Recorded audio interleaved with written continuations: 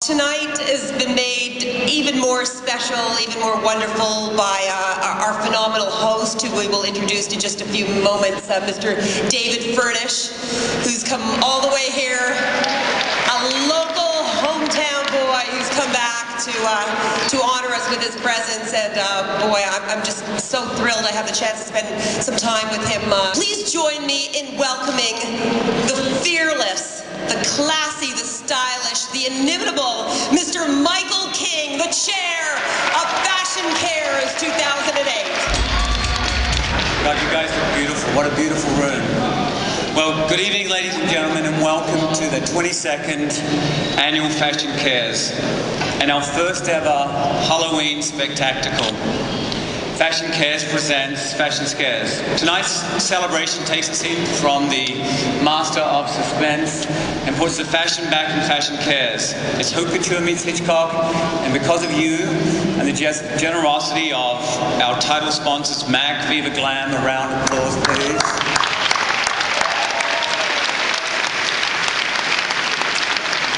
Bank of Montreal, huge supporter.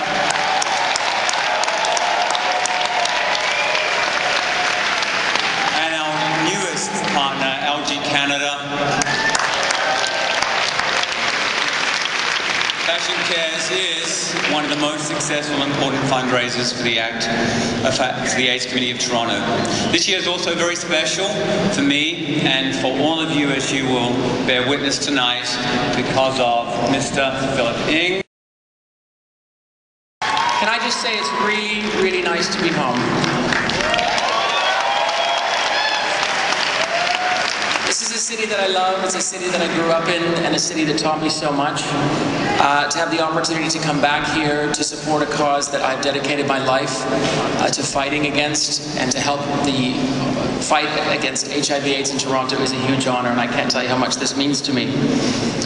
Torontonians have always had a reputation for their charitable hearts, along with their hearty love of style and fashion. And tonight I want to thank all of you because you've chosen to put your hearts in the right place. There is no disease that is a bigger threat to the welfare of our planet than HIV/AIDS. As a director of the Elton John AIDS Foundation, I've traveled the world and see the devastating effects of this disease. Just stop and think. Currently, 33 million people around the world are living with this disease right now. It's a disease that doesn't know any boundaries. Currently, almost 50% of new infections are women. So everybody is vulnerable, everybody is capable of contracting this disease.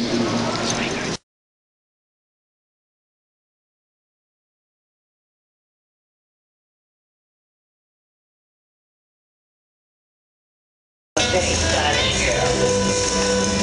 A very stylish girl. A very stylish girl. I am a very stylish girl.